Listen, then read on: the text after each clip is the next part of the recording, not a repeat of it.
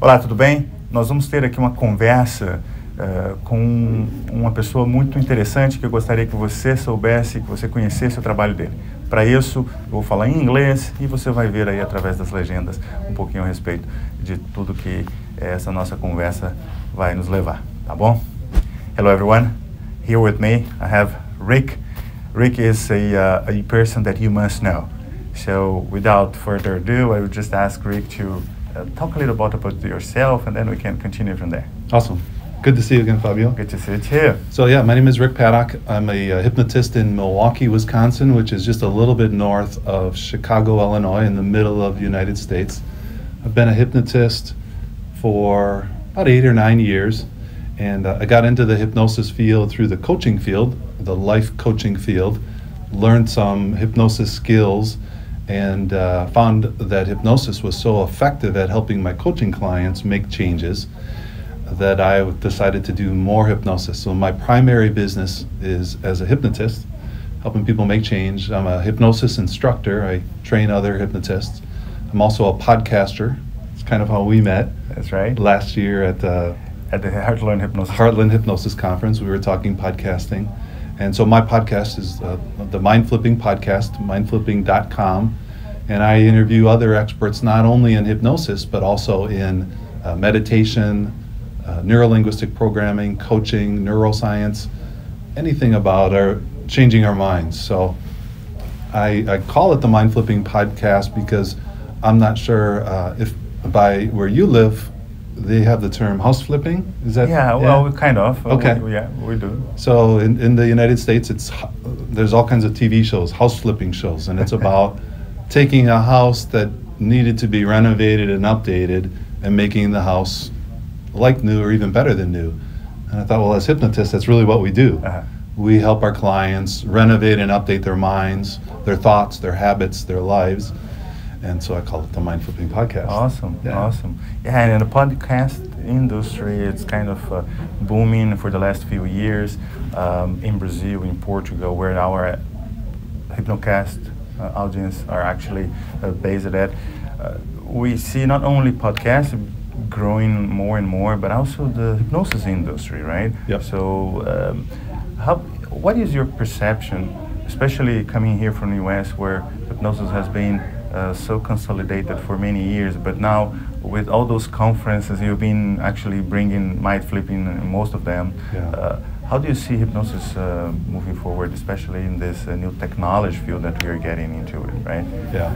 Yeah, I think it's all fantastic, the new technologies of podcasting, of YouTube. There's so many ways to really get the truth out. And I know for years, so my friend and mentor, Dr. Richard Nongard, was one of the first to put videos on YouTube. And I think he got a little bit of negative feedback from the industry because it was like he was sharing hypnosis secrets. You can't show everything, right? Right. But we do now. I mean, there's everybody can see behind the curtain, if you will, and the more everybody knows, the better.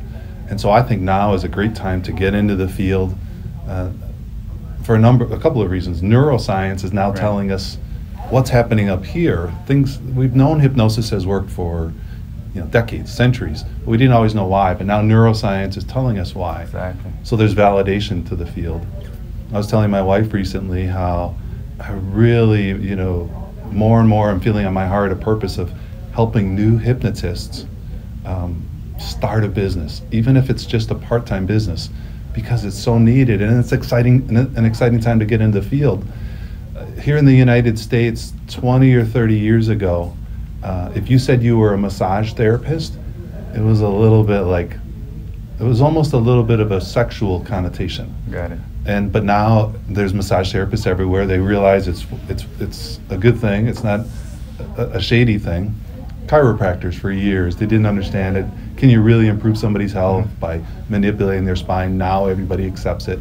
Hypnosis is getting that way. There's a lot of people don't understand it, and now more and more people understand it to the point where it's embraced. There's there's still some, but not as many myths and misconceptions. So it's a great time. Yeah, and technology comes just to help, right? It's not only to facilitate, but to boost whatever you want to boost. Like in our field, hypnosis, whenever we look at it, there are so many options out there, right? I was just talking last week in the Heartland. One of my talks was about automation, especially about automation. Because here's the thing, every hypnotherapist, they're also a business owner.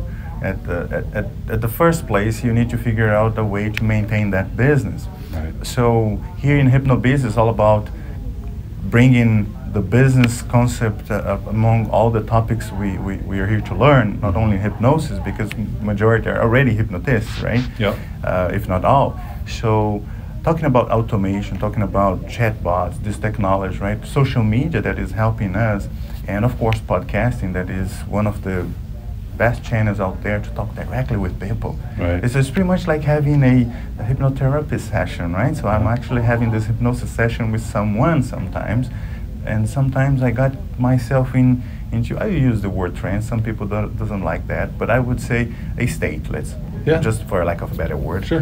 When I'm listening to certain people. And by the way, your podcast is awesome, because your introduction kind of put the person already in that state of mind, right? It's pretty much like, okay, now I got it.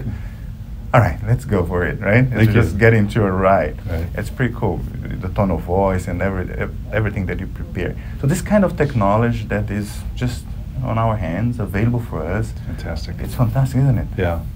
Yeah, so when I train my new students, my new hypnotists, speaking of technology, what I try to impress upon them is what's worked for me. And speaking of technology, I use a tablet. I use an Android, a Samsung tablet, and it runs my business. This little 10-inch tablet, I've got all my client notes, any scripts. You know, in my mind, scripts aren't a bad thing. They're outlines. And so when somebody comes to you, you can refer to them. You find them in the tablet. I've got my notes. I can process my payments through the tablet. I can schedule their next appointment through my tablet. You know, it used to be you had paper, you had to pull out a calendar. Now it's all right there. You can do it on your phone. Tablet's a little bit bigger. It's fantastic. It's so fantastic. Yesterday I was just talking with Mário Lima and Adolfo Carvalho. Those are Portuguese guys. They're bringing up this concept of dual voice.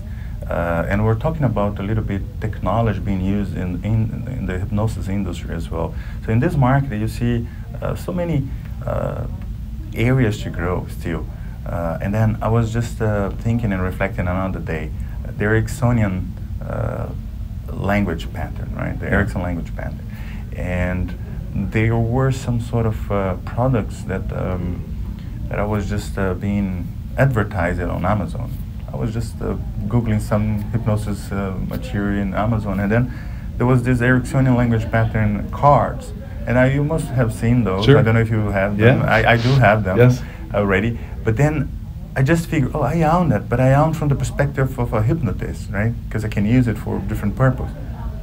What if I can kind of create audio versions of this, right? Yeah. So I was just thinking out loud, and there are so many things you can explore, right? The repurposed things that we already have.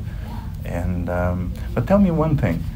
In the mind flipping, you said you have interviews with people from the industry, Yes. and I assume from all around the world, yes. right? So how easy for you to tap into those folks and get them into your podcast? Yeah. So again, that's where technology is so great. So when I thought of starting my podcast, so it's been just over a year that I've had it. Tomorrow I'll have episode 80. Came to my mind, and within about a month I launched it. And so I called some friends. Victoria Gallagher has Power of Your Mind, I believe is her podcast. Jason Lynette, Work Smart Hypnosis podcast. Got a little bit of their feedback. They've both been guests on my podcast. Scott Sandlin, Dr. Richard Nongard, you mentioned. But then recently I've had guests from overseas. So Bob Burns, the creator of The Swan. Right. Bob's here at the HypnoBiz New York conference. Freddie Jacquin, Stephen Blake. So people, and Zoom is what I use. Okay. So Zoom is a technology where now I can interview people from around the world, and especially for a podcaster, you'll understand this. Especially when our guests invest just a little bit in a good mic. Right. There's great sound quality. and just spend just a little bit and get a good camera, and you've got great video quality. That's right. Yeah, and I'm always trying to come up with something that is top-notch for the audience, right? On the podcast, on the HypnoCast, sometimes the feedback I get from the audience is that, you know, if you get the good audio, I will carry listening wherever I go. Sometimes the topic is so good, but I can't really, you know, stop and listen, or I can listen on the go. So then what I have to do, I'll park for a moment, and I have time, I go back and I try to pay attention. This is hard because, you know, you're consuming people's time, right? So, yes, it's always good to have this good quality. We want it to be top-notch. That's right, yeah. That's right. Well, obviously there are always things out of our control. That's right. So we do our best. We do our best. All right, so good. Being here in HypnoBiz, is this your first year or the second year? Yeah, I just missed out last year, so my first year in HypnoBiz New York, it's been fantastic. There's so many great conferences. Again, we met at Heartland and Heartland Hypnosis Conference in St. Louis, Missouri. Every year since it started, I've been at HypnoThoughts and HypnoThoughts Live in Las Vegas. That's coming up in August. Right. I'll be speaking on podcasting Awesome. in Vegas at HypnoThoughts Live come August. But yeah, I love attending the conferences. My next goal is to get international. And good. So for the audience out there, especially the Brazilians and Portuguese speaking audience here, we can definitely, you know, look out for Rick. And then if you really want to have someone who's very passionate about this industry, there you go. Here's the man. That's right. I am passionate. I really thank you for, you know, giving you for sharing something with us today, and you know, sparing some time to talk to me. My pleasure. Thanks so much for having me. Anytime. I love talking hypnosis. All right, appreciate it. Thank Thank you. you.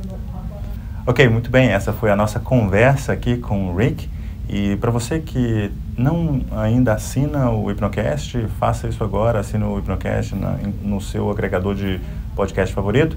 E no mais, você que está assistindo no YouTube e não conhece o HypnoCast, é www.hypnocast.com.br. Grande abraço, até mais. No mais, eu quero agradecer a tua participação aqui no meu canal.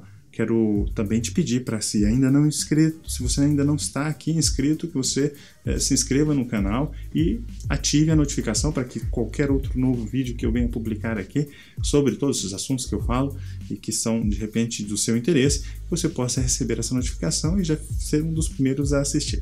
No mais, eu deixo com você um grande abraço e até o próximo vídeo.